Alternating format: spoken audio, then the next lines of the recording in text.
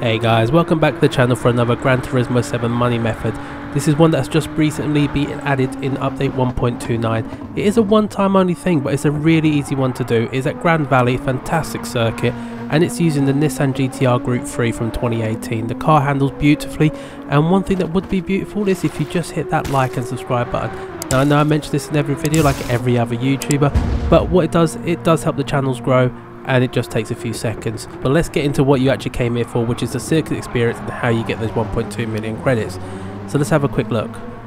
So what you want to do is head yourself over to Grand Valley, click on the circuit experience button at the bottom, and then we're just going to click on Highway 1. Now you can see there's two different challenges there, and what you got to do in each one of these is you've got 4 different sections to do. Sector 1, Sector 2, Sector 3, and then the full lap itself. Now Sector 1, it's a bit of a tricky one. We're just going to have a quick look at it now. And the main part around this is getting through the really sweeping corner. So this one here, you want to brake fairly early, let the car roll in.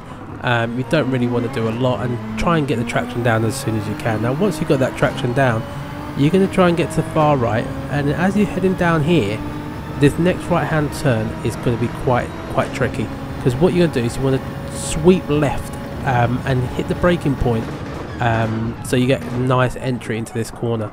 Now once you get the little entry in, just power out, pretty simple, and that's your Sector 1. We've got a golden 34.645, which is well into that time, and Sarah's in there congratulating us. Apparently it's amazing work. Once you've done Sector 1, you're then going to go and do Sector 2. Now this is again, it shows you before you start what the sector is, and then you're going to go out onto track and do it. This is another little bit of a tricky section, especially this first few corners here. You want to get as far right as you can, and then the camber here does try and spin you out, so you just got to be a bit careful, and try and brake and stay to the right here on this section here. Try and go as far right so you get a nicer run and easier out into the straight. Once you get down through the tunnel, apparently this is a tunnel that does exist in real life, so I might need to check that out at some point in my life. Take it easy into second gear. Again, you're going to sweep through and let the car roll until you can actually feel that traction hit you. As soon as you hit the traction, go as far as you can and mind that barrier, and that's it. Your Sector 2 is now done, and apparently it's amazing work again thanks to Sarah. And now we go into Sector 3. Sector 3 does have one very tricky chicane right after the tunnel, which I'm going to show you. But before you get to the tunnel, you need to be careful where you brake. If you brake too late, if you brake past the 200, you're going to struggle to get the car turned into this sector. Because what you want to do is to stay on the far right as you can, hug the corner there, so you can then go and hug these corners. Now I've not done it as well as I probably could, but you can slightly mount those corners, and it just gives you a bit better turning. Be careful when you're coming out the tunnel, because the light does bind you. It does take a while to adjust, so that's actually quite good from real life. In this tunnel here, you want to just take it as flat out as you possibly can. And it's just a nice long straight now to the finish line, so a very easy sector other than that tricky chicane there. And once you're done with that, you then have the whole lap to do. So it's a 1 lap time attack. It gives you a bit of a rundown of what it is. If you can see there, I'm trying to get a gauge of where I'm going to be. Big names on my list there, so I'm going to try and be as close as I possibly can to them. And now really what you've got to do is you've got to put everything you've learned from each one of those 3 sectors into that one single lap.